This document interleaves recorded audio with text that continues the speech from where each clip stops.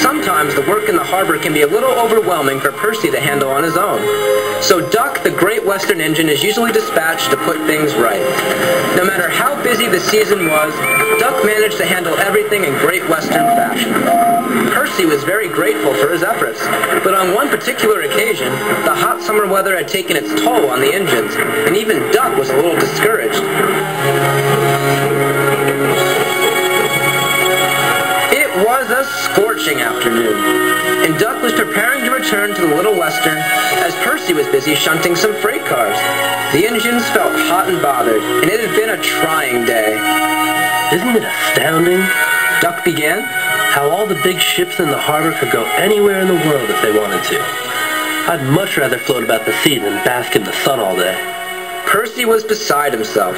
Duck had a tendency to daydream while he worked at the harbor, which could be very annoying when Percy had a lot of work to do. He had dealt with this before and told Duck about his incident with Bulstrode and how his freight cars surged forward and collided into the hull of the disagreeable barge. Percy thought this would put an end to Duck's overactive imagination, but surely enough, Duck's funnel was still in the clouds. I just envy the ship so much, being able to sail far away and... Then why don't you? Percy snapped sarcastically. I'll be sure to see you all. You go gallivanting off on the horizon, and I'll stay here on my rails, doing some real work like a respectable engine.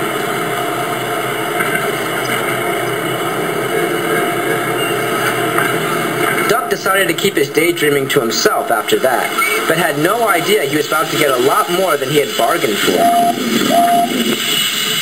The next day, Duck was ordered to load Goliath, a rather menacing barge that silently kept a watchful eye on the quayside, making engines and seaworthy men alike a little on edge. He was a special sort of barge, equipped with a crane arm on his rear end for loading important cargo or stone into his hull. Because of this, he was much easier to load than most of the other barges, but his unsettling glare made every loading attempt seem like an eternity. Duck waited at the loading dock for his driver and fireman to return from the harbor master's office. They scrambled into his cab and prepared to take Duck's load to a favorable loading position for Goliath. When they had rushed to the cab, the harbor master, who they had just spoken to, was dashing behind with a strange box in his hand. Wait! You forgot your lunch! Toss it over to the cab! The harbor master did so.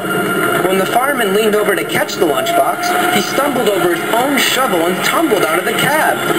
The driver leaned over to catch the fireman, but then he too lost his balance, and the momentum pulled both the driver and fireman off the footplate and tumbling beside the line. Duck was in a panic as he helplessly rolled backwards towards the loading bay. The driver and fireman sprinted after him, but it was too late.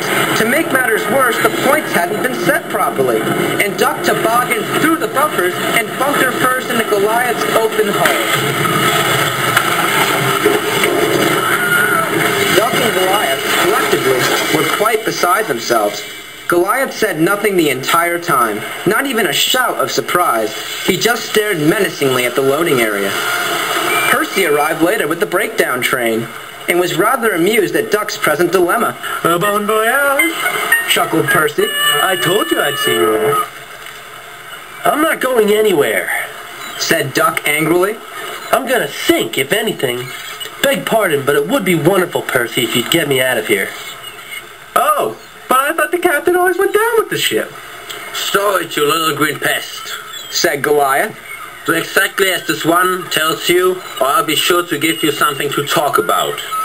After that, Percy found it in his best interest to get back to work. Duck's disaster had demolished Goliath's hull, and unfortunately, he could not be salvaged after the calamity. His structure had split in two, and he solemnly sank to the bottom of the sea.